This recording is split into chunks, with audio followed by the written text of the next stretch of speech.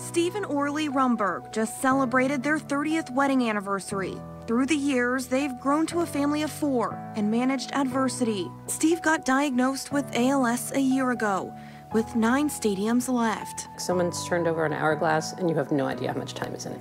By June, Steve's disease had progressed. He couldn't travel anymore. The baseball trips were bus trips. He couldn't get on the bus. Orly's friend Marcia stepped in to help, creating Operation Stadium Skeleton. Steve loves skeletons, loves Halloween. He also loves baseball. So I thought of the idea to bring all of that to him in Loveland and surrounding areas. We have a lot of gratitude for all of the support and help and the small gestures that have come our way.